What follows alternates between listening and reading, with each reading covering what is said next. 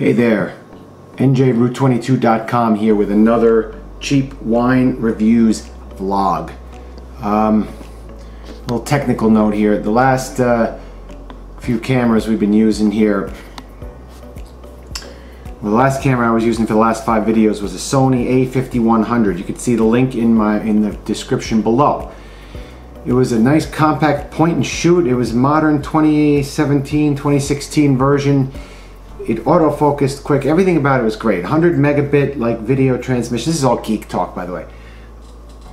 I had to return it. I'm part of this beta program. There's a website out there called Expese, expese.com, and you pay like 30 bucks a month, and you get to test one piece of technology for 3 weeks a month. And you have this whole list. You could test drones, you can test hair dryers, kids' toys, cameras, computers, laptops, etc., etc. And you pay 30 bucks a month, and they'll send you something for nothing. Well, for part of the $30 fee. And you test it for 3 months. You decide if you want to buy it. If you don't like it, you send it back. You get a new item the next month. That's why I had the Sony a5100. It's a good camera. You get it for about 400 bucks. Here's the thing though, let's say you like the camera, you could keep it, and they charged me, if you wanted to keep it, you could pay it off over time. It's like having a credit card but not needing one. 40 bucks a month for 12 months I would keep the camera. It's actually a pretty cool program. You pay as you go. If I can find an affiliate link where you could sign up for this Expese, it's really kind of cool. It's in beta right now, but they're accepting new customers, and I have a feeling this is going to be the new trend, where you could try stuff out without committing. I mean, I have to admit, you know, go on Amazon, buy it, use it for 28 days, and return it. Say it's broken, and they'll give you your money back. They don't care. So there's a way to take advantage of Amazon, by the way. So what I'm using here is my old 10-year-old digital SLR, and it doesn't have, I can't autofocus. Like for instance, today I'm reviewing a Dark Horse Double Down Red Blend. It's a 15%, $7.99 a bottle wine. This is in pretty much the mid-range for our cheap wines. $10 per 750 being the high, $5 or less being the low. Well, we're going to talk about that at some point in the future. I think there is a too cheap wine, like I said before about the Crane Lake. That is deadly. And I talked to my buddies at one of the local liquor stores around here, and we talked about some of the really hobo low-end wine, and they were like 12.5% alcohol. Ooh, I'm really a little nervous about that. I'm gonna do it once for the viewers, like a handful of viewers I have for this channel, one time. I'm gonna make sure I don't drink like 5 days beforehand, or maybe 1 or whatever. Anyway, let's see if this focuses. This is the Dark Horse Double Down. Does it focus a little bit? I can't tell. I'll see in post. But this is a cheap wine. And let me preface this real quick. I've had bad experiences with Dark Horse in the past, and I'm not saying that's going to affect this review at all. And by the way, this damn thing is crooked. I'm going to straighten it out here. Let's straighten it out. There, that's a little bit straighter now. A little bit straighter. A little bit straighter? Good. I'll move it back too so you can see a little bit more of the...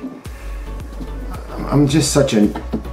I'm not a professional YouTuber, but I'm an honest one. That's important. So let's see how it focuses. It doesn't focus too good. We'll see. This is Dark Horse. I choose this one because of the high alcohol percentage. I typically have better experience with the higher alcohol in terms of how I feel the next day. Remember, this wine vlog is not about the taste, the notes, the blend, the grapes, the whatever. That is BS, and I'm not going to curse on this channel, just in case you're wondering. Why should I? I mean, like, we all curse enough during the day.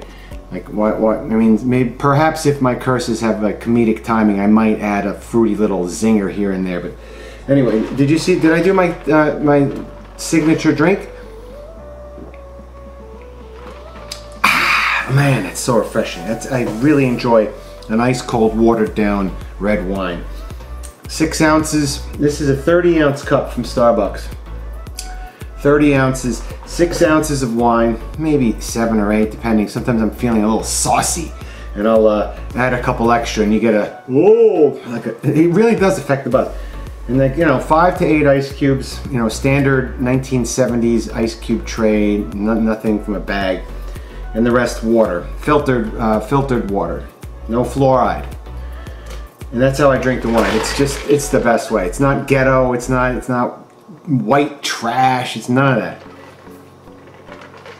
It's how I preserve my life. Anyway, the other day I did a video about the 19 crimes, and the wine is good. It's $9 a bottle, passed the 2-bottle test, but I went on their website and the marketing was in another league. It was all about something that had nothing to do with the product or the wine. It was just some sort of fruity, just like reality show fake kind of, it bothered me that I couldn't find out about the wine. But I realized, and as I've told you guys, that this little write-up on the back of the wine is to get you mentally tricked into thinking something before you even drink it. I never read those freaking things. Never read this, never read this, never read this. Just buy it.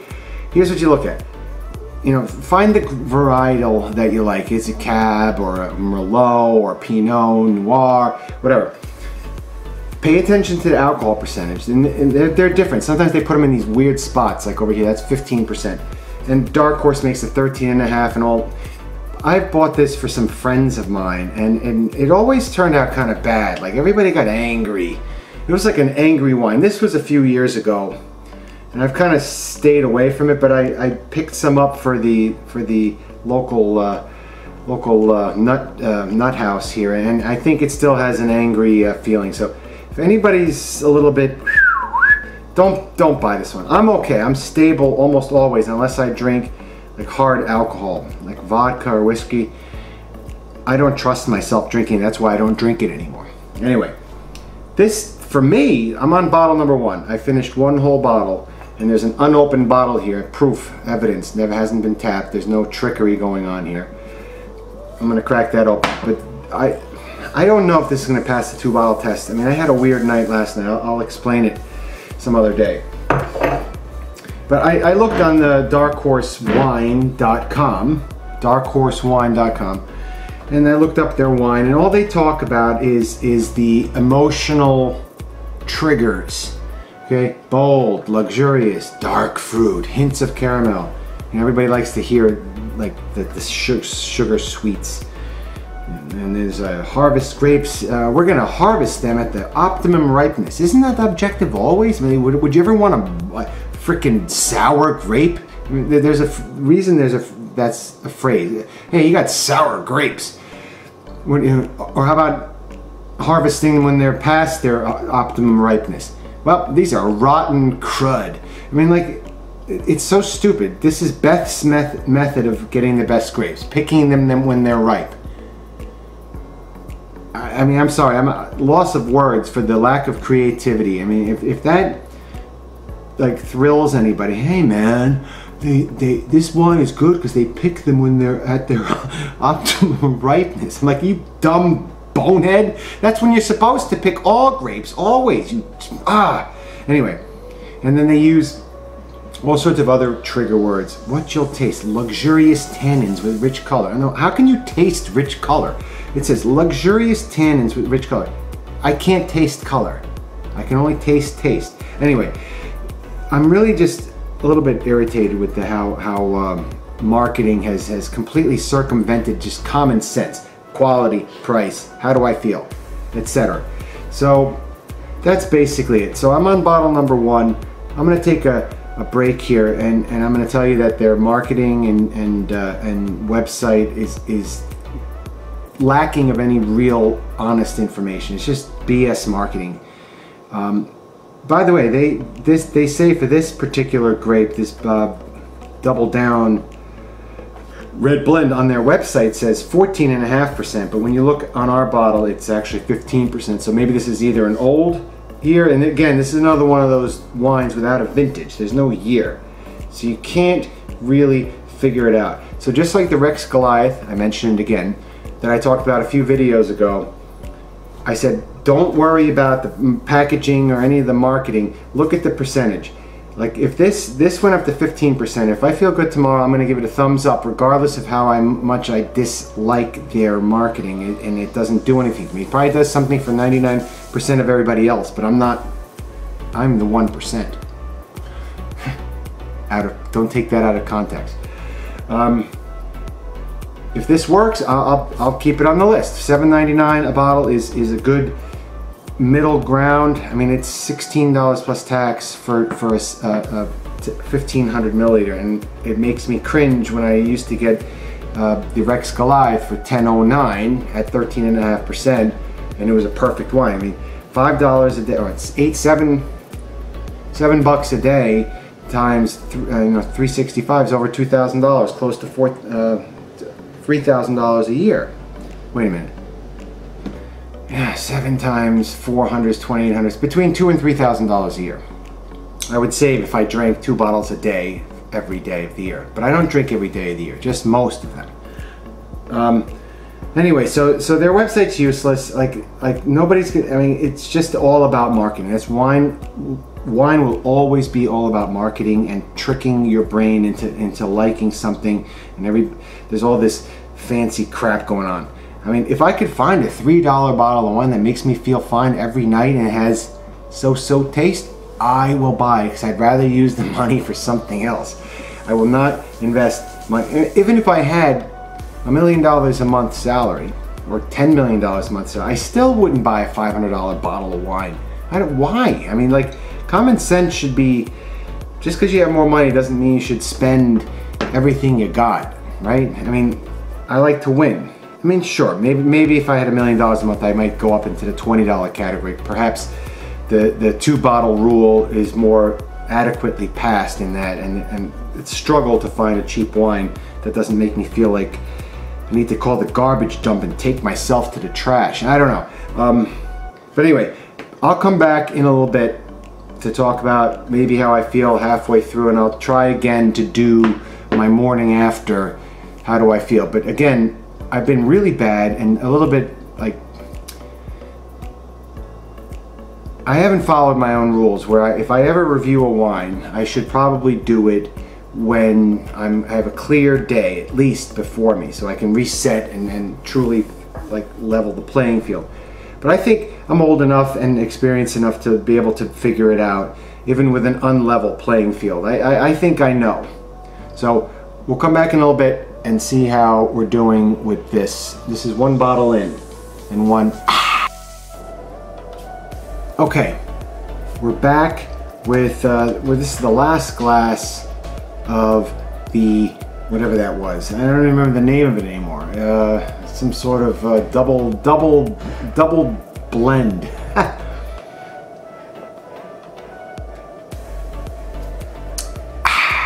I love that. That's just the most satisfying feeling to take after a nice cold slug of cold wine. That's refreshing. Anyway, I'm not like slothing or slobbering. Hey, my mindset is going off. Maybe I'm getting tired. I don't know what time it is yet. I can't even see. 1 or 2.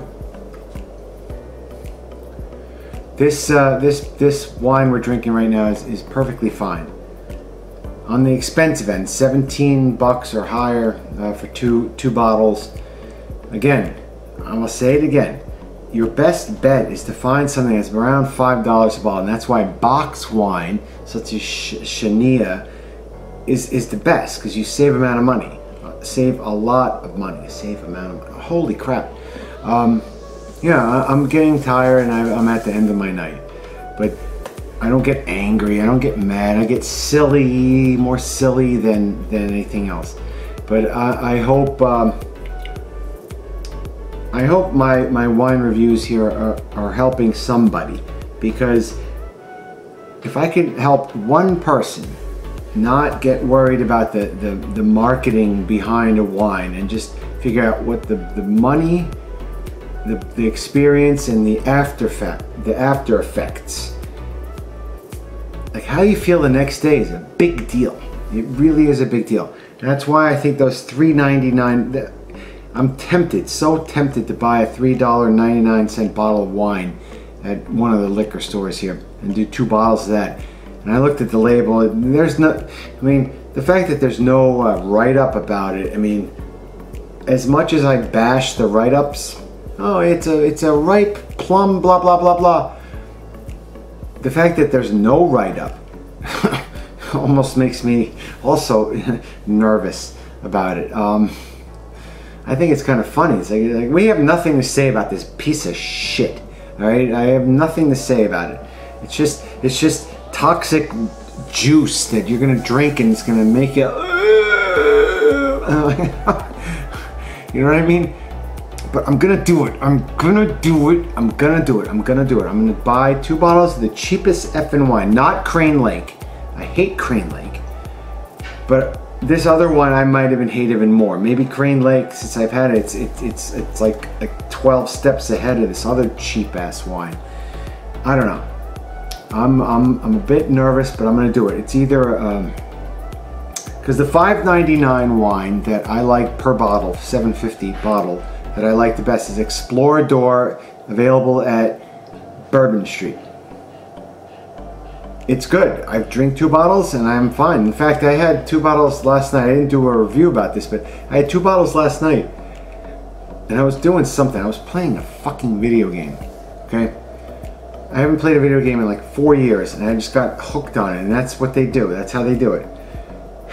I drank 4 cans of spiked seltzer afterward, and I'm pretty much okay today. I slept a few hours extra, but that was a $5.99 wine on sale from $8.99 or whatever it was. Whatever the perceived prices are.